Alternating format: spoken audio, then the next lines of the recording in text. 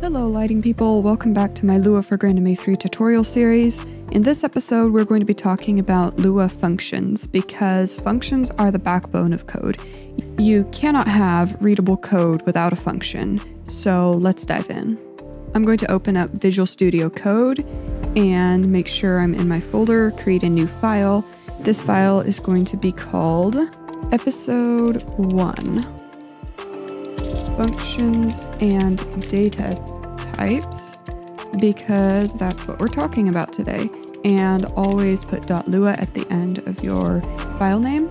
I'm going to start by making a main function. So the way you make a function is type function and give it a name. I'm just going to call it main, and then you put parentheses. VS Code automatically completes your parentheses so you can type inside of them, but just type another one at the end to end it. And then I'm going to hit enter twice and type end. That's how you end the function, and then return main. So what this does is when the code interpreter goes through and reads the code, it finds this return and goes, oh, okay, so we have to return main. Main is a function, so it calls the function, and whatever is in the function gets executed at that point. Now, as I said, this code gets read whenever it is returned. There is another way that you can call a function, and that is by, well, calling it rather than returning it. So let's say, now I have to have a main function to start with, but within this I can have another function. So let's say I have another function called example, and this one ends, and then down here I want to call the function. I'm going to do so by typing example parentheses, and that calls it. But you might wonder what the parentheses are actually for. So what the parentheses are for is to specify an argument. Whenever you create a function, you can put arguments in the parentheses that then are used in executing whatever is inside the function. That will make more sense later, but for now, with these kinds of functions, you can just put empty parentheses, and you don't really need to be making functions at the moment anyway, so we'll get into that at the right time. Until then, I'm going to talk about data types. You have to understand variables and data types in order to get started in Lua. So a variable is a container that holds data. When you declare a variable, you can determine what data it holds. This will stay the same until you override it. A variable's name can be anything, but cannot contain special characters, and cannot start with a number, but can contain a number. Variable names are case sensitive. So to show you an example of that, I can name a variable myVar. If I call this, I have to capitalize the V and nothing else, because that's how it was set, and so that is the name of the variable. I cannot name a variable my, that doesn't work. But I can name it my1 variable. So it can contain a number, it just can't start with a number. Now, there are three important data types in Lua: strings, numbers, and Booleans. I'm going to create variables with a different data type so that you can see how they work. So I'm going to create a string, and a string is absolutely anything you can type. Just put it in quotes. So single or double quotes will work, but for neatness, I prefer to use single quotes. You cannot use the same type of quotes inside one another. So let's say I'm going to set this string to my string says, I can't put another set of single quotes to use quotes, but I can use double quotes. So my string says, hi. So that works. It will interpret it as text, but you can't use multiple sets of single quotes inside of single quotes. There is another option if you absolutely have to. You can use the backslash as an escape symbol. So then that escapes it and it gets viewed as text. And then go hi, backslash again, another single quote. That works. It's just not very easy. So it's easier to use whatever type of quotes you don't want to use inside your string.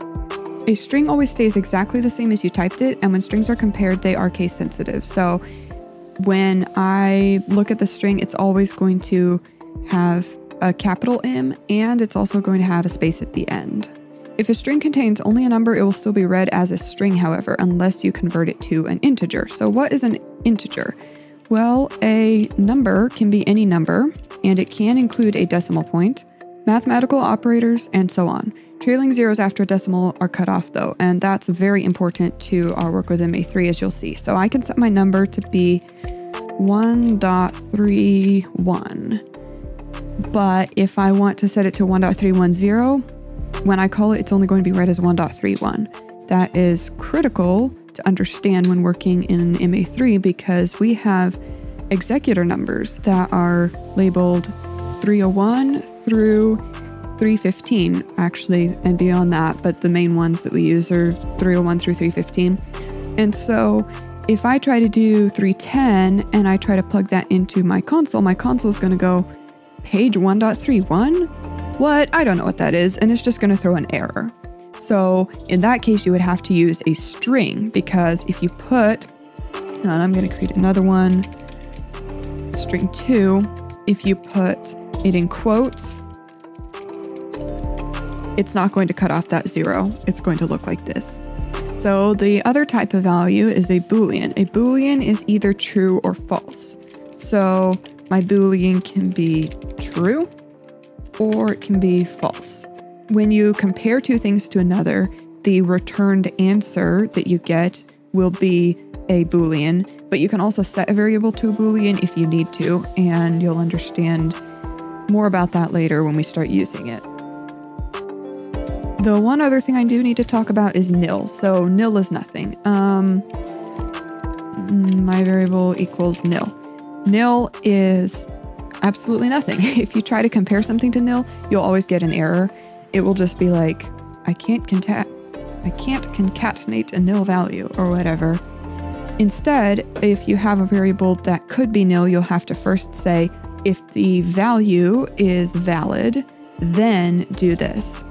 So now that you understand data types, we're going to go back to functions. With this main function that I have, I'm going to call an MA3 function, printf, which requires a string as an argument.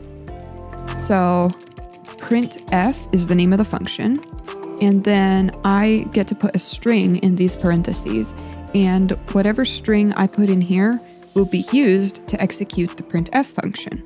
In this particular case, the printf function takes my string and prints it in the system monitor and the command line history. So I'm going to type hello world, and I'm going to take this and copy it and paste it into this plugin right here.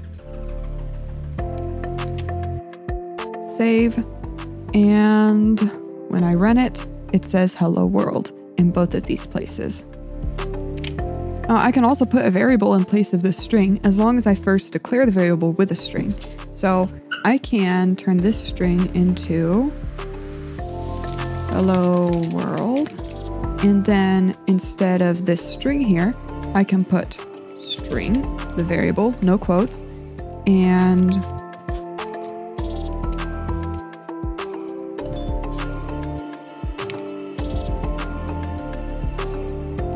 when I plug that into MA3, it is going to do the same thing. Now, the reason for this is because my variable string is equal to hello world. So whenever it sees the variable string, it just replaces it with hello world. Now, just to show you how this is working behind the scenes, I'm going to do an example of making my own function with an argument built in. This is going to be a redundant example because printf already does this, but I'm going to make a print function with a variable my string as an argument. So this is a local variable local to this function. It's not going to exist outside of this. It's just whatever's in that parentheses. So my string, and then we're going to call another function, printf, to print my string. So we end it, we go down here, we call it print, and then we can put whatever we want here. We could put a variable again, or we could put words. We can put a string, whatever it says. So now what's happening is it's taking this right here, and whatever the first thing is in this parentheses is going to be matched to the first thing in this parentheses. So it goes, okay, I have a variable myString. This must be in place of the variable myString. So anywhere in here that I see myString, I'm actually going to use this. You can put multiple arguments. You would just separate them by a comma, so you can do this and then another one. I don't have any use for any other ones, but basically that's how it works. Hopefully that gives you a good visual to understand what's really happening when you put arguments into functions. And of course, I can run this.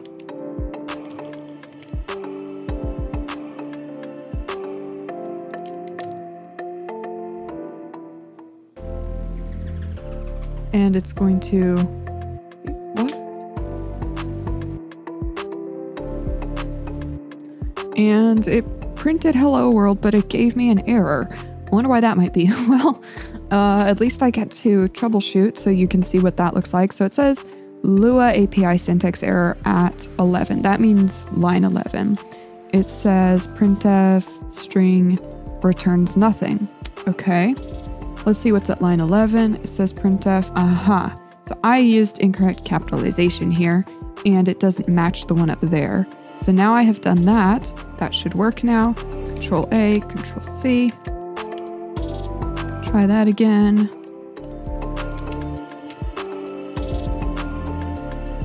And there we go. It works this time. So that's kind of what your error messages might look like. Syntax errors are relatively easy. There are harder errors to deal with that you will run into. Hopefully not too often. Now, before I finish, I'm going to make an example of a more complex MA3 function. This one is called confirm. So the confirm function will display a pop-up with several customizable elements. It takes two strings. Let me type this out actually.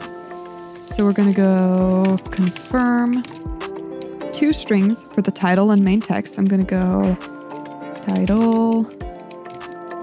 Here's the main text. Hello. This is my text. There we go. And an optional integer, which should be set to nil, that determines otherwise which screen it goes onto. And then lastly, an optional Boolean, which determines whether or not there will be a cancel button in the pop-up. True means there will be, false means there will not. The default value is true, so the confirm function can be called with only two strings and it will work perfectly. But to specify that there should not be a cancel button, you have to write it out as follows. So put a nil and then a false. That will prevent there from being a cancel button. I'm going to run this and show it to you.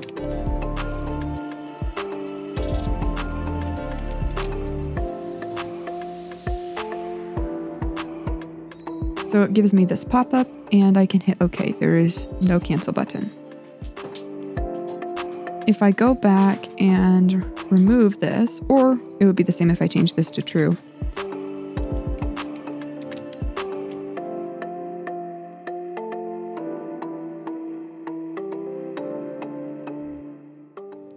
Then what happens is it has an OK and a cancel button. Later, we will find out how to actually make use of the information of whether the user pressed the OK or the cancel button, but in the next video, we are going to get into if statements and conditional loops. These are really fun and one of the big things that set Lua apart from normal console use and make it so powerful. I really hope you're as excited to get into it as I am. See you in the next video.